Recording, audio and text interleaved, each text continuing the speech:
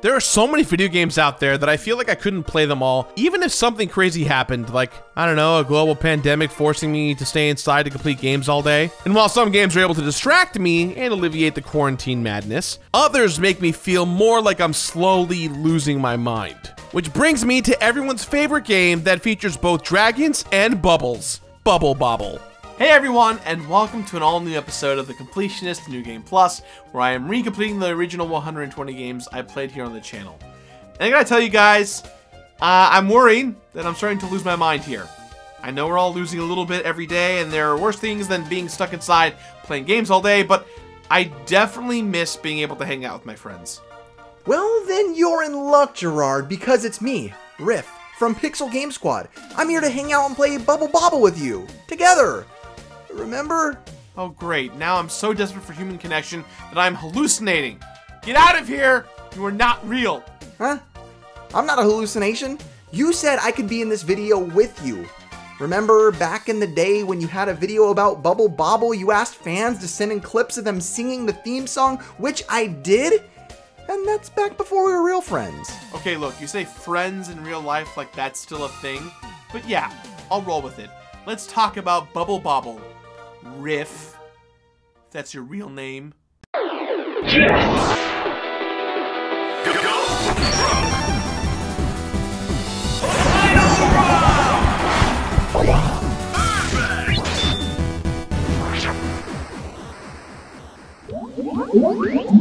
Before making its way to home systems like the NES, Bubble Bobble was first released in arcades back when public places were still a thing. And like many arcade games, that means its primary purpose was to gobble up your hard-earned quarters from, I don't know, mowing lawns? However kids earned quarters in 1986. That sounds right, and Bubble Bobble definitely ate up lots of quarters, but it was also one of the first games which had multiple endings. But its main characters, the adorable little dragons Bub and Bob, are also recognizable to this day. That's true, Fake Riff. I'm not fake. Bub and Bob might be even more recognizable as the mascots of the puzzle game Bust a Move, or Puzzle Bobble as it's known outside of North America.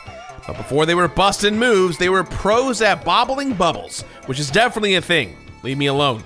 There's actually a little bit more to this game than just, bobbling bubbles. Bob and Bub are trying to rescue their girlfriends, just like the heroes of almost every game from this era. But to do so, they'll have to venture through the Cave of Monsters to get revenge on the evil Baron von Blubber, who kidnapped their ladies and turned them both into tiny bubble dragons. There's no way that's real, because you just made that up, which means I made it up because you're just a figment of my unconscious mind.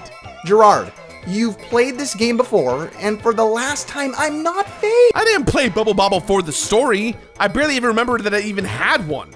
I just remember bubbling and bobbling my way through an endless number of levels, capturing enemies in bubbles, and then popping those bubbles, while maybe picking up some power-ups and some random assortments of food along the way. You can't move on to the next screen until every single enemy has been bubbled and then popped. And even though the gameplay in Bubble Bobble is really simple, it's also pretty hard due to those quarter-eating qualities we mentioned before. But honestly, I completed this game before, and it should be fine. Don't forget about the theme song, Gerard.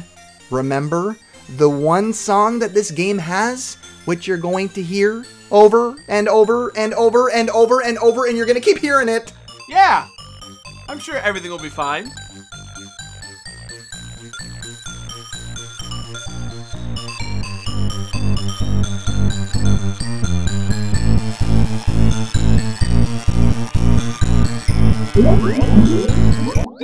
So now that we're all stuck inside, slowly going mad, we need things to distract us and entertain us. And some stuff is just too heavy or complicated and sets the wrong vibe when your brain's already racing through nightmare scenarios. But you know what? As far as distractions go, simple retro games like Bubble Bobble are actually pretty perfect. I don't need to worry about the story or how these two guys feel about the fact that they've been turned into dragons, although I'd probably play a game that's all about that, but Bubble Bobble is still just screen after screen of jumping, bubbling enemies, and then popping those bubbles. And that's all there is to it. I honestly found it way more relaxing this time around, or at least I would have if there wasn't also a million things in this game that are so goddamn weird that I constantly felt like my brain was breaking. Oh, you mean like how the enemies burst into food for some reason when you clear a room? Or the bonus levels where the game suddenly gets competitive and you have to eat more things than the other person? Or the fact that some of the power-ups are clearly crosses, including one that fills the room with water? In what I guess is maybe like a Noah's Ark reference? Maybe? Praise the Lord. Yes, that's exactly what I mean. Or the craziest thing, which is collecting Extend, which sounds like a simple way to get an extra life, but you have to pop chains of enemies to summon the letter bubbles that you need to literally spell out the word Extend, even though the game never explains this. Like, what is ever happening in this game? And then you throw that goddamn song just on top of it, and I have no words to express how surreal it felt to complete Bubble Bobble during a pandemic. It was so great to have something to do, but I also felt like that song was a drill slowly spinning its way into my skull, and I was expected to keep playing this weird-ass game. But Gerard, that song is what brought us together, remember? When you did your original episode, you had people send in videos of them singing or playing the Bubble Bobble theme, and now, years later, we're totally real, non-imaginary friends. But you're right that it can get a little maddening, especially given that the Cave of Monsters has 100 levels, all leading up to a boss fight, which is kind of weird because there are no bosses up until that point. Plus, you beat that boss by bubbling electricity, and then firing that electricity out of your butt? Which doesn't sound safe, but I don't know, what do I know? I mean, actually, I do know a lot. I actually work for an energy company and I work with electricity every single day, but that wasn't in the script. It's a frantic and difficult boss fight, and while it would have been cool to put a boss like, I don't know, every 20 levels or so, it's still cool that there's an eventual change of pace, even if it does come at the end of 100 levels of mostly the same thing. But if you beat the boss by yourself, it tells you to come back and do it again with a friend, which is the first of those multiple endings I was talking about. Good thing you have a friend right here. Hey, Gerard? Actually, I've played this with my girlfriend Amanda because you're not real. And also because, you know, if you were real, social distancing and all that stuff. And it did give us something to do together in the quarantine, which was actually pretty great. Although thanks to the version that I played, I had no choice but to play this with a second player, and not just because I needed to get all the endings. I tried to play the NES version of Bubble Bobble again, but couldn't because nothing is real and nothing means anything anymore. Also, my copy was at the office and we're in quarantine, so this time, I actually ended up playing the arcade version of Bubble Bobble that's unlockable as a reward in Bubble Bobble for Friends, the newest Bubble Bobble game for the Nintendo Switch. But unlike last time, this version operates off of credits, which means if I played it by myself and died, I'd have to go all the way back to the beginning, which is just not happening. But if you have someone else playing, you can use continues to keep on rolling. Plus, it's just way easier, and on top of that, to complete the game, you need to do it with a minimum of another person. And since I no longer have the patience to try something crazy like, I don't know, playing with two controllers at the same time, Amanda helped me out. But just beating the game alongside the nearest friend, partner, or pet, well, that's not enough. That gets you a code you can use to play through the game again, but on Super Mode, which is much faster and much harder. And while the levels in this game are super quick, they do get really tough towards the end, especially on Super Mode. And once you've beaten the boss a third time, you get the third and final ending, where Bub and Bob not only rescue their girlfriends, but their parents too. I don't know, because why not? Yeah, why not? The universe is just meaningless chaos, so sure. Last time I forgot that I could just look up the codes, and while I remembered to do this time around, deciphering it was actually kind of a pain in this version because it wasn't really geared for the type of controller I was using. So that was fun, and definitely didn't make me feel even more like the entire universe rests on a foundation of lies. Although, if I'm being totally honest with myself, 3 playthroughs of Bubble Bobble flew by pretty quickly, and there are worse ways to kill an afternoon in quarantine. Even if the first ending, where the game chastises you for playing alone and tells you to never leave your friend behind, is a little too real now. Read the rune, Bubble Bobble. And since it's only a couple hours long, the game is over by the time the theme song would be sending you fully over the edge of insanity. Actually, now that I think about it, I have an idea, Gerard. If you want more friends, maybe you should have more people send in clips of them singing the theme song. since that worked out so well for me. Good idea, Ghost Riff. Wait, I thought it was fake Riff. People got so creative last time. I can't wait to see all the new takes on the theme. Here we go. I'm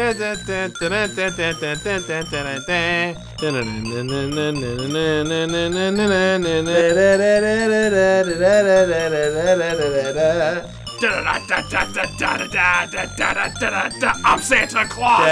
I'm Santa Claus! I'm Santa Claus! Check out my claw!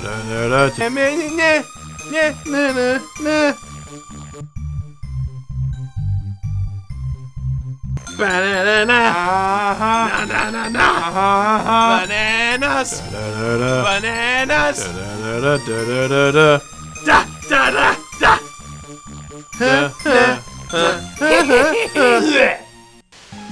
Wow, that was even better than last time. Thanks so much for sending in your videos, everyone. Dude, are you okay? Okay, what does that mean?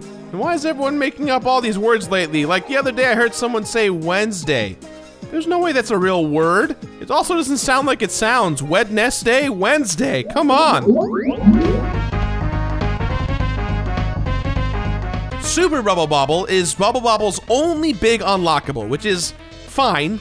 I know better than to expect big completion bonuses from a game like this, and anyway, since it forces you to play through with another person, friendship is its own reward, right? Remember Friends? Friends were great. I'm right here, man. But you're right, and this version doesn't even have the super exciting sound check that you unlocked last time. Yeah, that's fine, because sure, Bubble Bobble was a decent distraction for a couple of hours, even if it meant listening to the same song over and over and over and over and over and over and over and over and over and over and over and over. Oh, thanks, man. You know, I'm sorry I accused you for not being a real person. I really appreciate you doing this episode with me. It's no problem, man, but you were totally right. I was definitely born from the deepest depths of your subconscious. I knew it!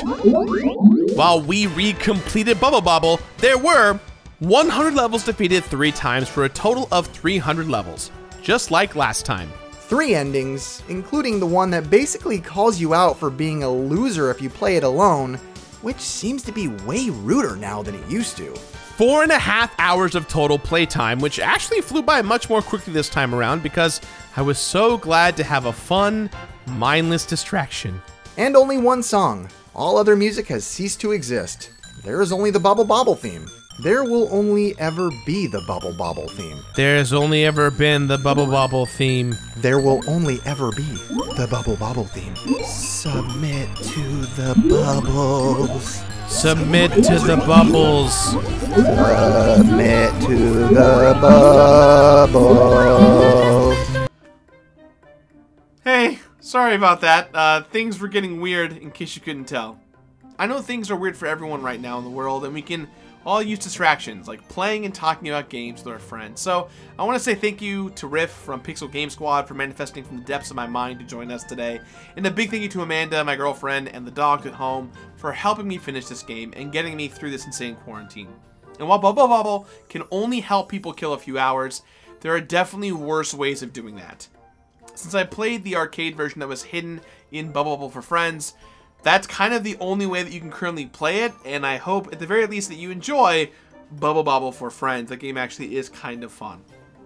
As far as the original game goes in this, the arcade version, thinking about it now, I don't see the need to go full completionist with this. Play with a friend, get as far as you can, get to the end, and most importantly, have a good time.